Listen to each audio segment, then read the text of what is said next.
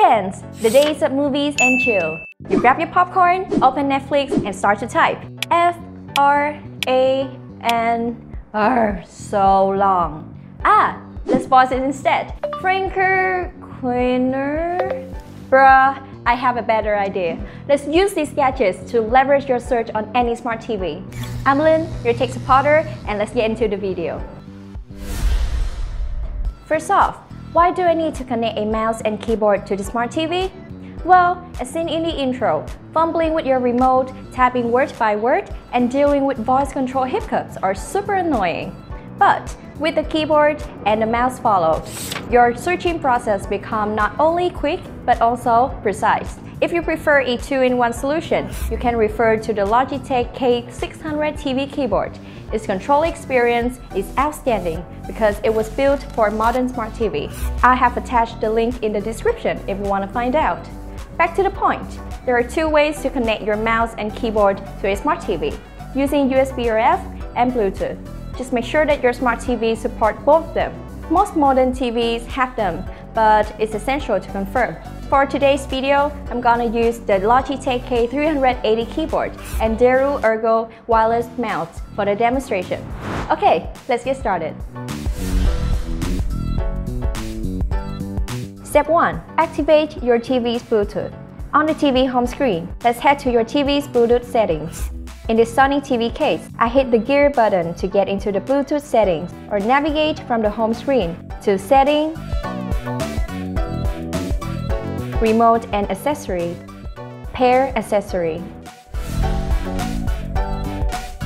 Step 2. Turn on Bluetooth mode on your device. With the Logitech K380 keyboard, turn on the device. Then, look for the pairing button. In this case, the pairing process starts by pressing and hold the F1, 2, or 3 button until the LED indicator lights up or flashes. Then, it's good to go. Step 3. Pairing. Now, it's time to pair your devices. In your TV's Bluetooth settings, select your keyboard and mouse from the list. Follow the connecting prompts. Like in my case, enter the PIN code on the screen and press Enter. If you can't see them, refresh Bluetooth searching and ensure your devices are in pairing mode.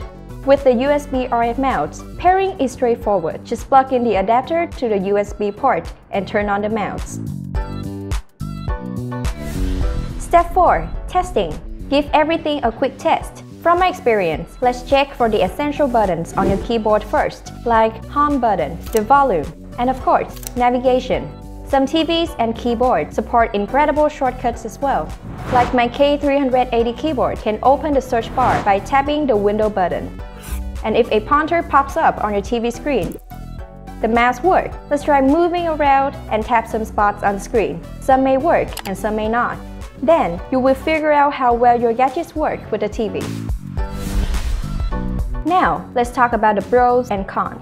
The pros? Well, you won't need an extra wide device or hardware, and it works with most recent smart TV. And as I said, some devices also have shortcuts as well. This is really fascinating once you find them. With the mouse and keyboard, only typing and searching become more convenient, but the controlling experience in general is just super cool. If you get used to using the computer for most of the time, you know what I'm saying. Nevertheless, to compare with the IR Blaster remote or wired control devices, there are cons like a bit more input lag. Initial setup can be a tad tricky, and Bluetooth can occasionally act up.